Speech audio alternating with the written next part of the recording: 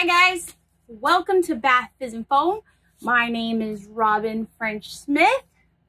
Today is Friday, if you're watching this on Friday. And this is not face-to-face Friday. If you're watching this, then that means I'm probably on Christmas vacation with my kids. Probably at the beach because I live in Texas and it's still like 80 degrees outside. So we're going to the beach probably. But hey, I still wanted to post a video for today. And in fact, it's going to be the same as if it was alive because I'm just going to keep whatever disasters happen. We're just going to keep doing them. You know what I'm saying? So it's like, it's basically like it's alive. I don't know. It's alive. So let me put my fragrance oil in. So this is bath bomb mix. This is the humid weather bath bomb recipe. It's a half batch of it. And I'm gonna put some fragrance in here. And then I'm gonna show you the molds I'm planning on using today. I don't know if it'll work the way I want it to, but try. So let me put my, let me get this going, get that fragrance oil mixed in there. So the molds I'm planning on using today are, I'm planning on using the bombshell mold, the Present Bombshell mold from Inedible Soaps. Okay, I've used it before. It's a trickier mold, okay? But we can do it. It's a little bit trickier. If this doesn't work out, like if I just am not in my game today, I have a backup, and the backup mold we would use would be this bow mold from Supermoon Soaps. So the plan is we're gonna make red bath bombs. So even though it's like Christmas time and it looks like a Christmas present, it could actually be used for Valentine's Day because, let's face it, most of you guys, shut up. Most of you guys have already moved past Christmas and you're working on your Valentine's Day crafts, which totally understand that, but it's almost Christmas. I didn't want to post the Valentine's thing. I wanted it to be Christmas themed. So we're going to try these presents. Okay, let me mix my citric acid in and we're going to see. So the red that we're going to use today is going to be from the Red Color Study. So I think we're going to do 2 parts of Red 40 to 1 part of Red 27. Give it a little bit less of a pink tone and more of like a deeper red color to it, maybe, hopefully. We'll see. Okay, and now my citric acid. I usually have it already pre-measured and poured and stuff, but I didn't do that. I didn't. So, sorry, I'm not perfect. I hope that you guys like my sweater. I love the Grinch. He is my favorite Christmas character. Even my house, like the front of our house, is decorated with, not specifically Grinch, but like lime green, and my Christmas wreath on my front door is the Grinch though, so we did do that. Okay, so here's my citric acid, and I'm going to start letting that mix in, and then I'm going to add my colors to it as well. And let me find,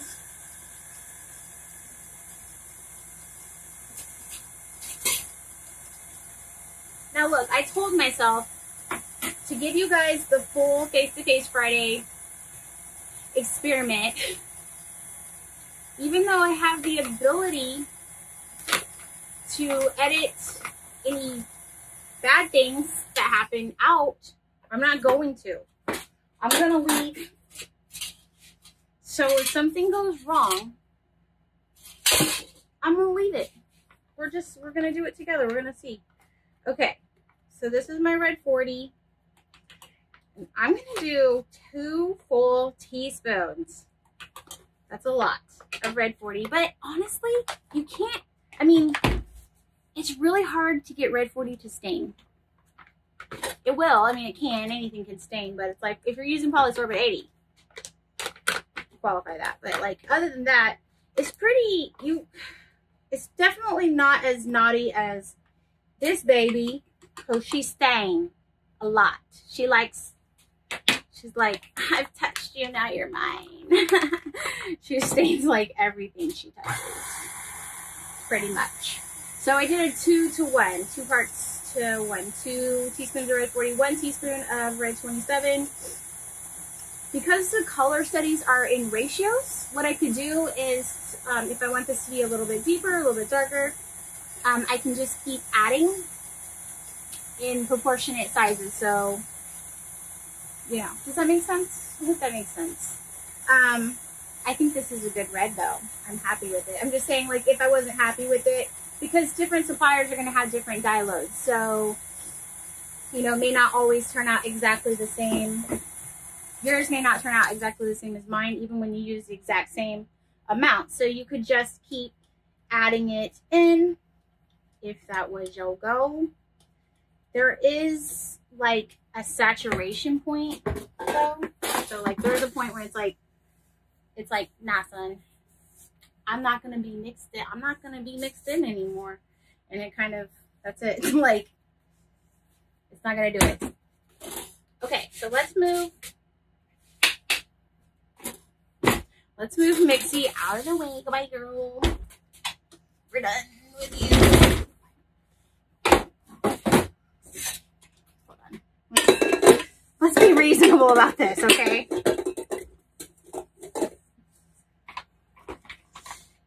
Edit that out. No, I won't. Okay. All right, and then what else did I need? Oh, binder.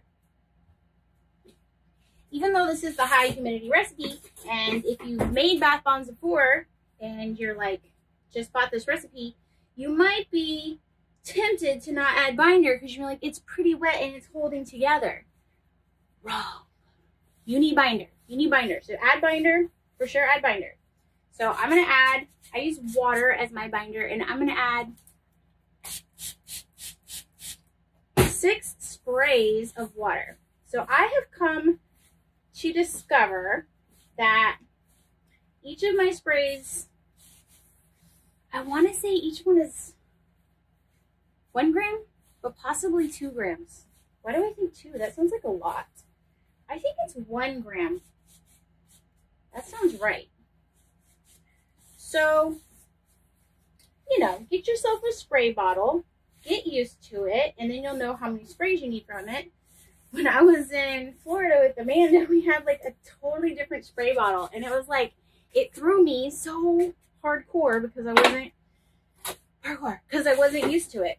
So, okay. This is the Inedible Soaps Present Indent Mold. So we're going to fill the square base first. I want the mix to be light and loose. Kind of letting it, gonna make sure it's filled all the way. Get a little bit of overflow. Then for indent molds, I like to stick my finger in there. Lord help me. Don't report me to Facebook, okay? I just stick my finger in there and make a little bit of a hole, and that just makes it easier for me to get the press piece in. So I'm going to do that. Okay. Now that the press piece is in, I'm going to show ya. So for indent molds, you want to kind of like rock the Caspa. You want to kind of like rock the press piece in there to make sure that you're pressing it all the way around. I'm going to give it like a little bit of a hand press too. I'm just going to give like a little press on every side because I want to make sure I'm pressing that piece down evenly. Okay, so then I pull off the top piece. Somebody in one of my videos recently commented to not go on it, and I'm like, sorry. My bad. Okay, so then I'm going to flip it and pull it straight up. I did damage it. No. Oh, okay, yep, I did. just a little bit, but it's not bad. That's where, yeah, I kind of knocked off the side of it a little bit. It's not too bad though. Not too bad. We're going to keep it because you never know. Now we're going to try the top. Okay. So once same theory. I just want to like sprinkle it. I like to overfill it quite a lot. And then for this one, there's like a little, there's a little poker spool. I don't know what that is. And it's sticking up. Oh my God. And then I'm going to, so I like kind of clear away the bath bomb dust from that. And then same concept, I'm going to rock it a little bit back and forth. Da da da. Da da da da da. And then kind of give it a little pressy press. Flip that up, see? And then flip it over. Ooh, okay. Now it's time for the bow. And let me tell you, if you've watched me do bombshell molds before, I think I've talked about the bows being like not the easiest part, okay? They're just, I'm not gonna lie. The bows, the stoppers, the stop. So this is a stopper. So let me show you what we're working with. Okay, so this is the stopper. It's got like a little hole, and that's gonna go in the top of the present. Go in the top of the present. So I'm gonna fill this up, and then what I do is I just gently press one time. That's it. Just gently press. Like, I don't pack it in there really heavy because then you can't get it out and then you break it when the process of getting it out, okay? Then I'm going to press this little baby.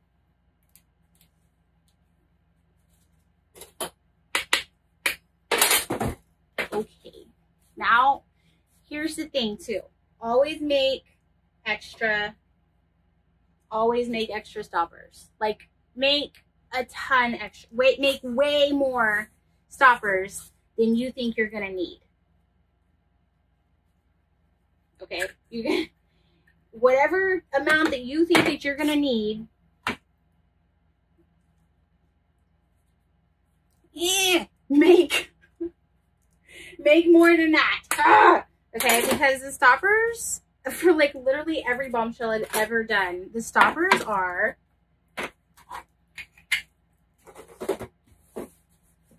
the difficult part. They're the difficult ones. Okay, so I'm gonna fill it. I'm just gonna poke it. Maybe I poked it too hard. It's okay though. I'm just going, did I hand squeeze it or did I press it on the table last time? I think that I just hand squeezed it, but if I press it on the table, I'm sorry. I generally say don't press like tiny ones on the table, like just hand squeeze like that. It's so cute. Please work with me. Don't be like that. Okay. So this time I'm going to do it like this. That way there's no stress on it as I'm lifting it up. And then...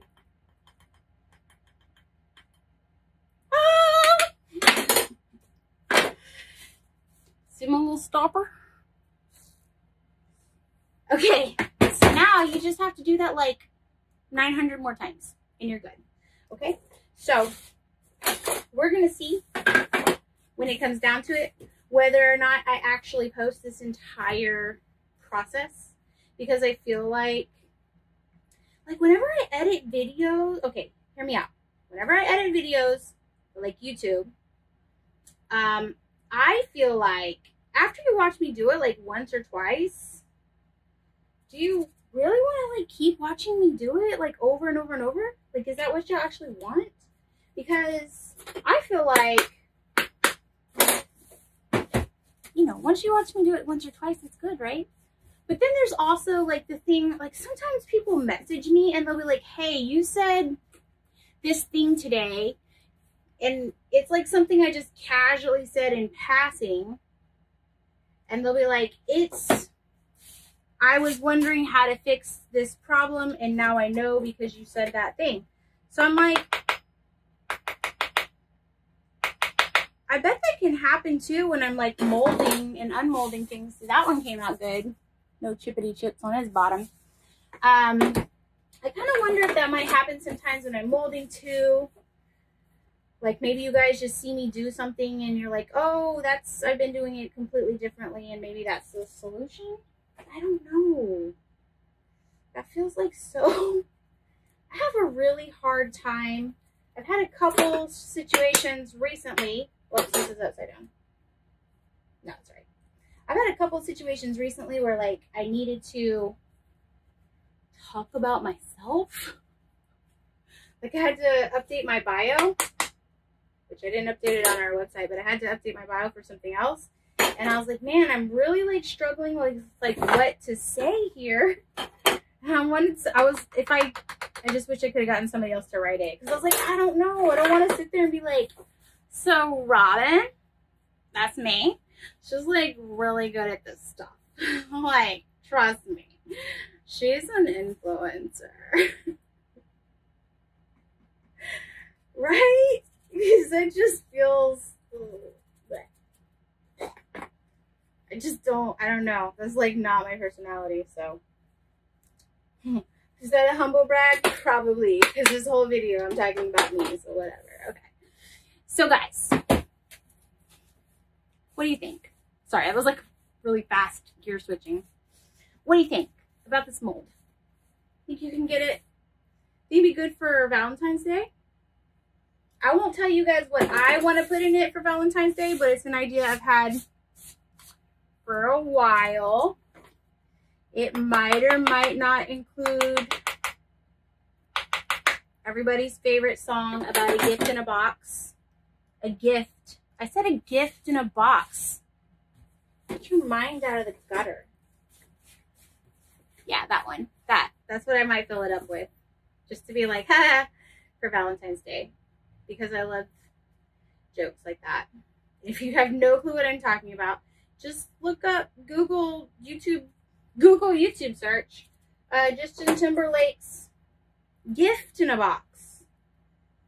Gift in a box. It'll clear it up for you real quick. I'm just saying, like, I feel like it's very relevant and I should go there. Somebody's got to. I'm sure lots of y'all do, right? Okay, so here's the thing about, let me tell you one thing I really do like about bombshell molds is if the top little edge where the mold bottom and top like touch each other, it's a terrible way, this edge, right? If after you mold it, if that edge is a little bit crumbly when you unmold it, you're good. It's fine. Because nobody's going to see it. Nobody's going to know. How will they know? Nobody's going to know. I glue mine together with just a really simple cocoa butter and baking soda drizzle. So I do like a 1-to-1 cocoa butter and baking soda. If you're doing more drizzle, like if more of the area is being drizzled, then you might want to look up like one of our drizzle recipes, drizzle PDF, drizzle ebook. Oh my god, what am I saying? You might want to look that up because you know, if it doesn't have polysorbate 80 in it and you're using a ton of drizzle, then you don't want to do that because it's going to leave the tub really greasy. Otherwise, for this tiny little amount though, I'll just glue it together with a simple cocoa butter drizzle. And then I know that there are some people that just like leave the two pieces separate, so you don't have to glue them together. What else? Things you can fill it with other than a gift in a box. You could fill it with salts, other bath bomb powder, like from failed bath bomb batches, you know, bath bomb dust, whatever you want to call it, fairy dust. So you can fill it with that. You can fill it with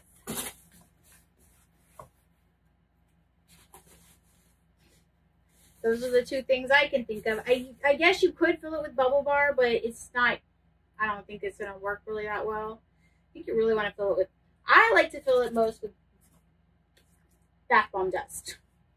I think that's like the best bang for your buck. But I know people like to do salts and stuff like that too. The first ones I did were salts, and because I live in Houston and it's so humid, all the salts like hardened inside of it and you couldn't get them out. And so it was like, I didn't want to have to tell my people like, stick a chopstick in there and stir it around. Like, I don't know. So I just stick with bath bomb dust now when I make mine. Okay. I don't think after I'm like, save, make so many bows. Oh my God, make so many bows. After I said that, I have not made so many bows. I've only made one bow, which is not what I said to do. So I don't know what to tell you about that. I might take old Chippy over there, the first one that I chipped on the bottom, and he might be our sacrificial lamb, and I might turn him into bows. Talk about Silence of the Lambs, right? Because I do want them to have bows. And also, it's like if you're going to have extras of things, so you want extras of the bows, but you also want extras of the lids. I mean, actually, here's the deal. You want extras of everything, okay? So, like, if you are filling these for an order and the customer ordered 6 of them, then you need to make 8, okay? Because some of you will break, okay? I'm talking to these guys. Some of you are gonna break. Maybe not, because I pretend that I'm a professional and I'm pretty good with handling them. But I'm not gonna lie, I've knocked over plenty of bath bomb pans, so it'll happen. The moral of the story is it will happen. So you just keep that in mind, you know. You want to have extras.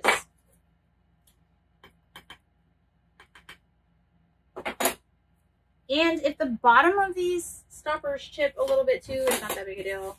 Nobody's going to see that part, for the most part. I think. Okay, we're almost done.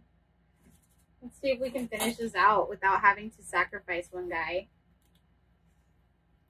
I might be able to do it. Who knows? How many do we have? 5? Kind of a close call. I could always make, here's the deal. I'm gonna paint the stoppers anyway. So I could always make the stoppers from another batch if I had to, which means you also could do this thing. I could make them from another batch and then paint them and it would be fine. Even if it's a different fragrance, honestly. It's so small.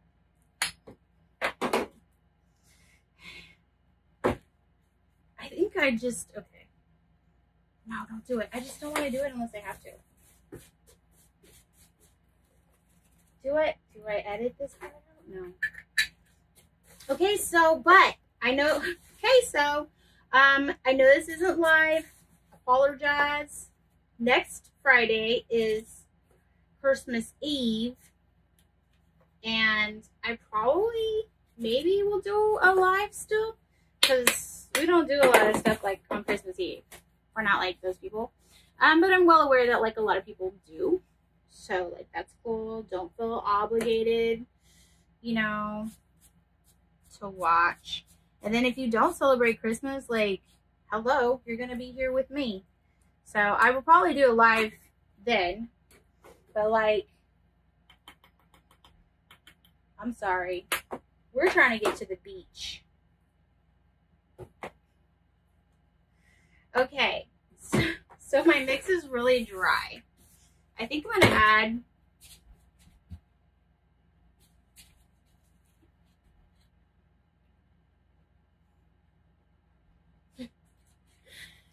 just a dollop. Just a little tiny bit of oil to help me through the long and winding road. Oh my God. And then if it doesn't work, then screw it. I'll do the stoppers from another batch. And it'll be fine. But I mean, at least you got you got the idea, right? We're there. We have the idea. We know what's happening. You have a working knowledge of how to use this mold now, should you so choose to do so.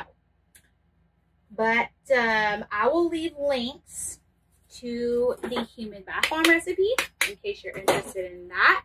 I will leave links to where you can get this mold. I will leave links to the red color study in case you don't know. In case you don't know. Ooh, that looks good. She came out nice and crisp. See, sometimes, especially if you're doing like small molds, listen to me, my friends. More oil, not more binder, okay? More binder will get you in trouble. Especially when you get down to such small amounts. More binder will get you into some kind of trouble. Okay? I still don't think we're going to be able to get 5 out of this. But we can get 4. Okay? And that's good enough for me. We'll call that still a success. And then I'll make my other one out of another batch. And that'll be fine. See, look at that. More oil. Saves the day.